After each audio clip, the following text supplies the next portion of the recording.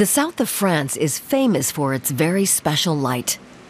And light, of a different sort, is an important business here. This designer lamp costs 5,000 euros.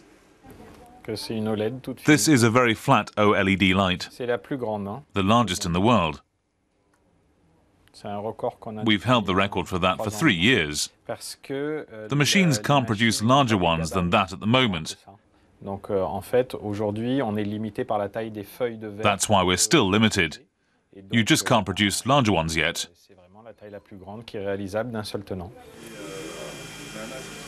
Round OLEDs are the standard design produced here at Astrum Fiam in Toulon. The OLED lamps are made by hand. And they come with the Made in France label often associated with luxury goods. But they also include technology developed in Germany. The company founder takes us to see the nerve center at the heart of this Franco-German project, the clean room.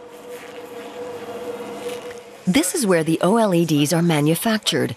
A chemical vapor coating is applied to glass or plastic. The materials come from Germany, supplied by Astrum Fiam's partner company, OLED. The Germans supply the materials exactly as they're needed. We work with our partner OLED on various molecules, working out what the dosage needs to be, how many nanometers of which molecules need to be layered on top of each other to manufacture a certain OLED.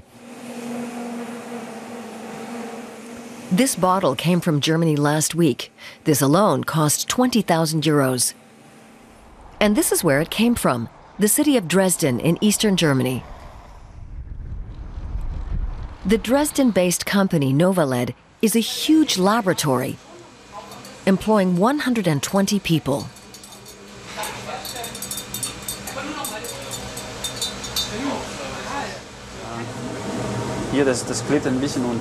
The head of the laboratory is French, although he speaks excellent German. It's truly a joint French and German project. Omrane Fadhel joined OLED 5 years ago. When I was writing my PhD, there weren't many jobs available in France. All the important companies in this area who would employ people with a doctorate in chemistry were in Germany. So I came here. Here in Dresden, OLEDs are only produced for test purposes in order to see how well the chemicals function.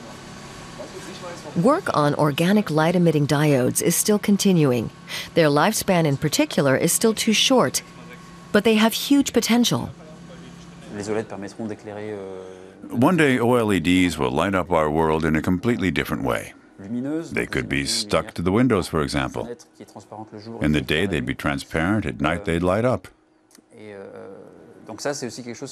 These are the kinds of things we're working on, particularly with white light. We want to revolutionize lighting. Back in France, 30 employees are busy making large-scale lights designed for palaces, railway stations, or major stores. The Franco-German project has been going since 2007. We're two small companies, and we both have our own cultures. The development of the chemicals in Germany, and the production of the lamps and elegant luxury lamps here in France. And we've managed to bring these two different cultures together. And the two companies serve many distinguished customers. This lamp needs to be perfect. It's for the French Interior Minister.